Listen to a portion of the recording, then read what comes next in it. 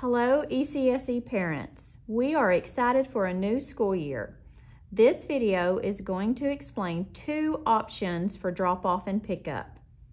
Option 1, from 16, turn onto Bell Street by Leslie Kane Realty. You will drive down to the entrance, pull into the driveway, and a paraprofessional will help get your child out of the car and carry or walk him or her to the classroom. You may exit to the left or to the right onto Bell Street.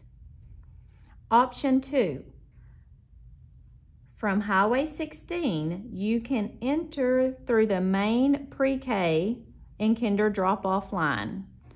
Once you get to Bell Street, turn right onto Bell Street and enter the ECSE drop-off line. You may park and a paraprofessional will help get your child out of the car and carry or walk him or her to the classroom. You may exit left or right onto Bell Street. Drop-off closes at 8.